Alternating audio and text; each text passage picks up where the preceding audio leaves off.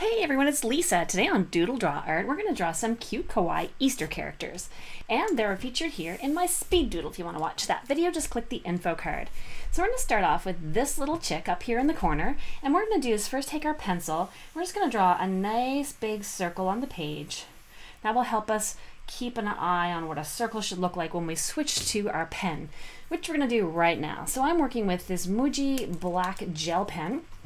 And if you want to know where to get one, I'll put a link in the video description. And what I'm going to do right now is just draw the bottom of the shell. So you see I followed roughly along with my lines here. Now what I'm going to do is I'm going to draw the broken part of the shell, which is just going to be some up and down zigzags that are not very regular because broken shells don't really crack, in a very even way. There we go. Next I'm going to draw the wings of the bird. So I'm just going to start here and make his wings sticking up and come back. Same thing on this side. It's just like drawing ears. We just kind of come out and then come back in. Next thing we're going to draw is his little feet. So I'm just going to come up here to the top of my curve and I'm going to make 3 little points. One here and one right beside it. 1, 2, 3. Then I'm going to draw the line that connects them here for his belly. And then I'm going to draw the same thing over here, the belly coming around and coming past that little wing. Same thing on the other side, just coming around and past. And then I'm going to draw his eyes. So I'll have one eye here and one eye way over here.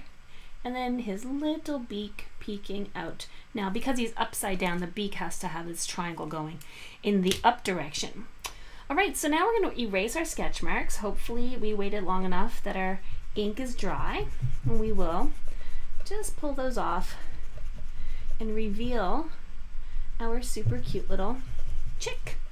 Now, to make this even extra specialer, even more special, I'm going to use my Fudanasuki Metsutombo brush pen. This is a hard tip black brush pen. It's used for calligraphy often, but what it does is if I press gently, it makes a thin line, and if I press more firmly, I get a thick line. So I'm just going to go around and make my outlines a little thicker on this little guy.